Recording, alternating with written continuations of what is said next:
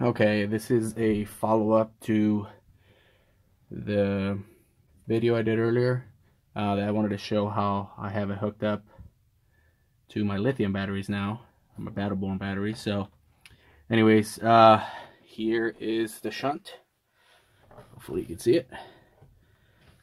The lead goes through there, or it goes out of there and goes to the positive side of the battery bank.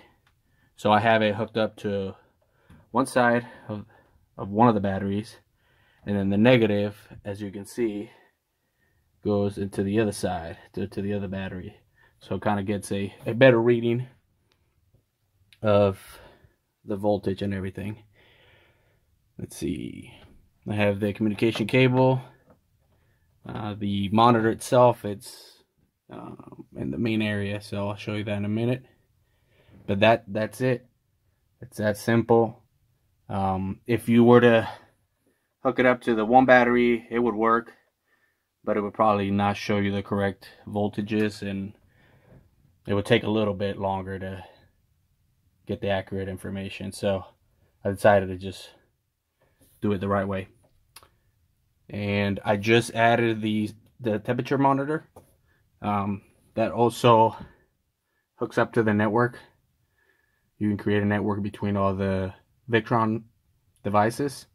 And so because the charge controller is in another area, I wanted to have accurate temperature in this area because there's a lot of stuff in here, including the inverter, and the temperature will be totally different than where the solar charge controller is. So this will provide a better picture for the charge controller, so it can do a better job of charging the batteries. So that's about it. It's very simple. Okay, here's the monitor itself, and as you can see, it's reading the voltage for the battery bank. That's the auxiliary battery. Right now, with all the lights and everything, it's only drawing 2.6 amps, 35 watts. It's been raining here, so the batteries haven't been charged very well. So as you can see, I've used 5.4 amp hours since the last charge, and it's sitting at 90% battery level, and that's the hours it's estimating if I continue to use the current power level I'm using. Anyways, that's it.